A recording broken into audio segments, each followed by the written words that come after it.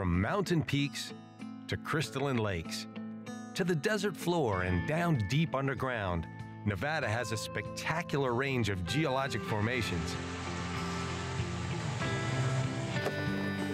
Today, I'm in the Great Basin National Park, and as incredible as the view is from here, perhaps one of the most spectacular elements is underground.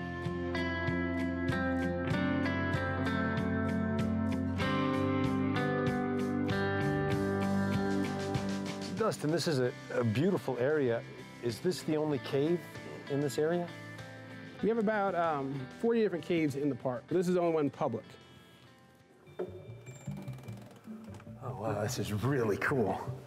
What is the temperature difference from the surface down to where we're going? It's about 50 degrees all year round in here. This is kind of dim and mysterious in here, isn't it? It is.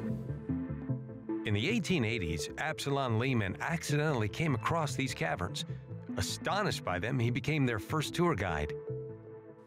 Let me guess, Lehman, the guy that this was all named after, was probably a prospector. He was. He was actually a failed gold miner. Now, what is that up there? That's the natural entrance right up there. That's amazing. So that's right at the surface. That's where he would have come in. That's correct. This is incredible. And what's amazing is that you would never know that any of this was here. What is the name of this room? I'm sure it's got one. This is the Gothic Palace. The caves are full of beautiful formations, including stalactites, stalagmites, flowstones, and more than 300 others. So this is all limestone and the carbonic acid was dripping through. So the carbonic acid is dissolving the limestone and bringing that dissolved limestone down into the cave. Is it still active and still growing to this day? It is. Yes, there are some spots you can see where it's dripping through here. The structures in the cave grow about an inch every 100 years. Lehman found this in the 1800s, so it goes, but when did this whole thing start? The limestone itself is estimated somewhere around 550 million years old. However, the oldest formation that's been dated in this cave is somewhere around 2.5 million. These rare shield formations make Lehman Caves especially unique. They were only found in about 800 caves of the 45,000 caverns that we know of in the U.S. Are there any critters down here? Anything live down here? We do have, we have bats, pack rats, pseudoscorpions. What are they eating? What in the world are they living on? Just a variety of little things that they bring into the cave. The pseudoscorpions, they eat tiny little millipedes and centipedes and stuff like that. Nature is amazing, isn't it? It is. One cave resident requires some special attention: bats. Rangers screen every visitor to prevent the caves from being contaminated by white nose syndrome, a fungal disease that has killed over 5 million bats in North America.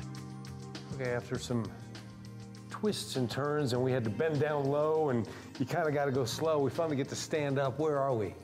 This is called the lodge room. The lodge room, I love that. In the early 1920s, the Rhodes family managed the caves. They hosted numerous parties in the lodge room. It also later served as a movie set. Dustin, you are not disappointing. Where am I now? You're in the Grand Palace. Wow, it's huge. If you've never done this, this is something you really should consider to put on your bucket list. Amazing.